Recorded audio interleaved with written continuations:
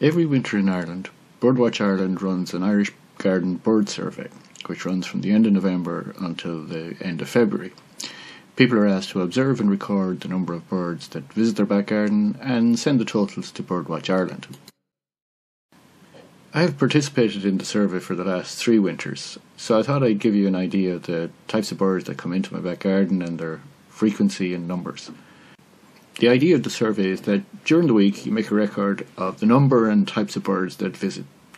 At the end of the week you record the largest number of birds sighted that week. To record the sightings, I've created a Google Sheet and make daily sighting records on one tab called Raw.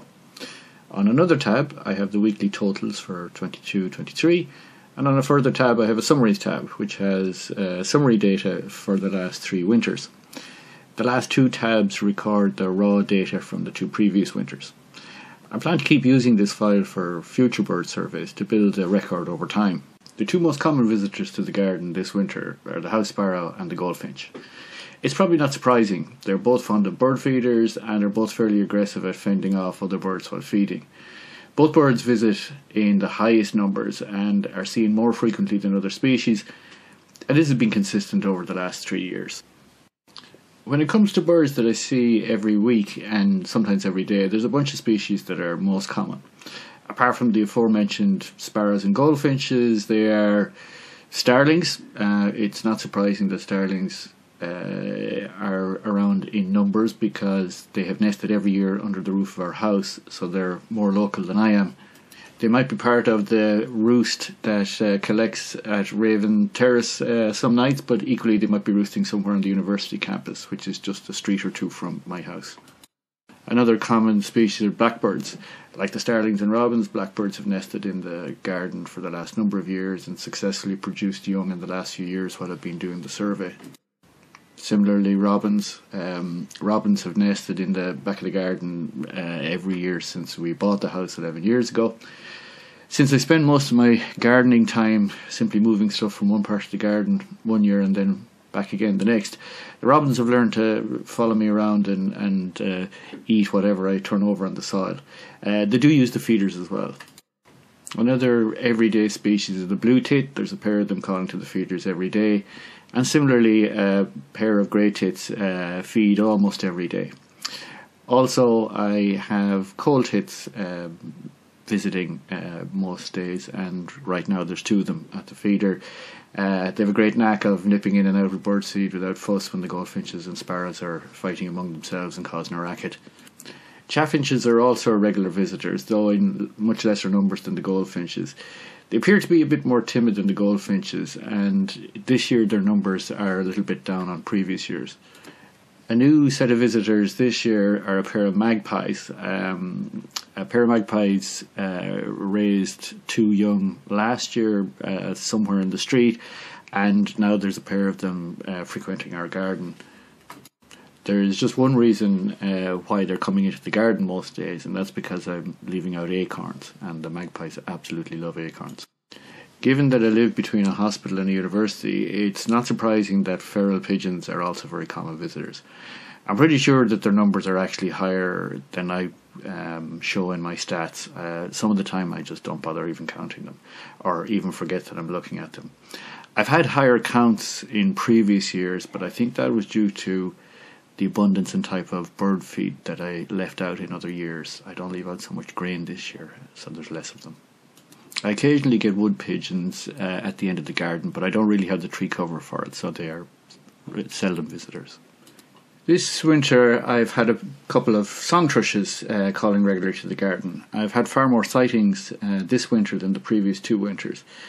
That might be simply down to how I observed them.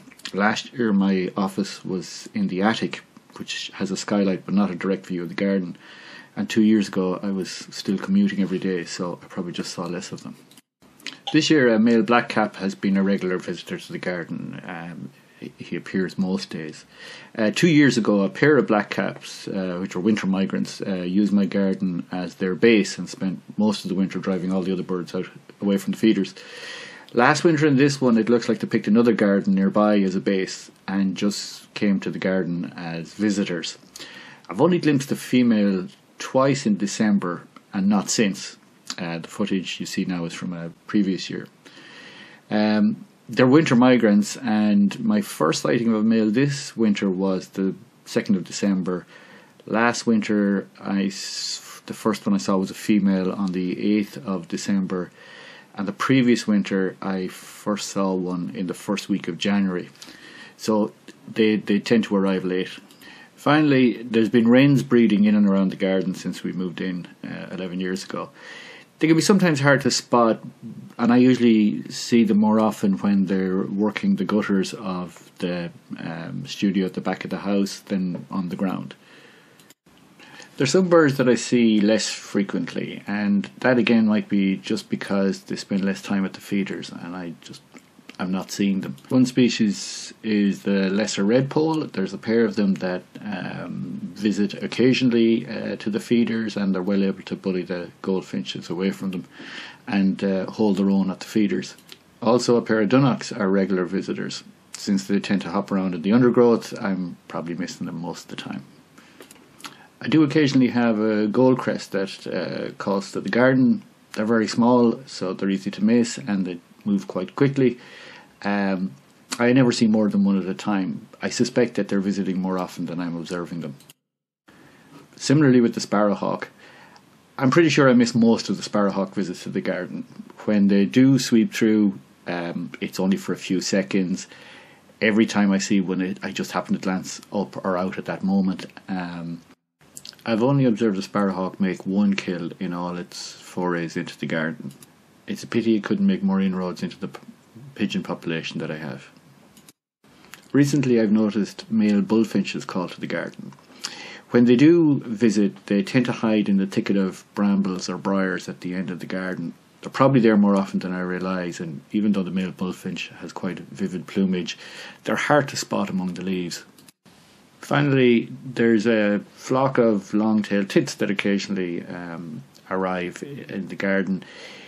Usually they don't stay long, they just have a quick flit among the branches of trees looking for insects, though I have noticed a couple of times they've stopped at one of the feeders to feed. I hardly ever see greenfinches in the garden. I've only recorded sightings twice this year, and it's been much the same in previous years. They're just not a common visitor to my garden. Until last week, I hadn't sighted siskins at all this year, even though there were frequent callers to the feeders in previous years. By pure coincidence, as I was finalising the video footage for this video, one of them flew into the garden and began feeding at a feeder. I subsequently discovered that one had also visited the pond a couple of weeks earlier when looking back through old video footage. Nevertheless, they're a lot more scarce this year than they have been in previous years, at least in my garden. It was a similar case with the linnet. I thought I had no linnet visitors, but looking back through some video footage I realised that linnets have been calling occasionally to the garden. A somewhat surprising absentee is the pied wagtail. They're a common enough bird in neighbouring gardens and in the street and generally around Galway, but they rarely call into my garden. I'm much more likely to see a grey wagtail now that the pond is in place.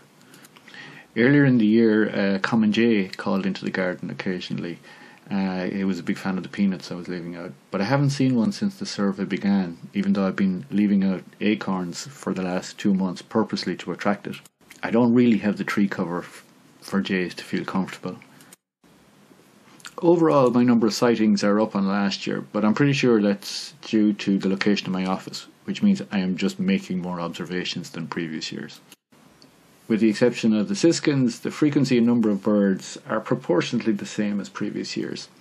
A smaller number of goldfinches at the feeders this year, but I think that's due to the fact that I've left out much less Niger seed and sunflower seeds than previous years.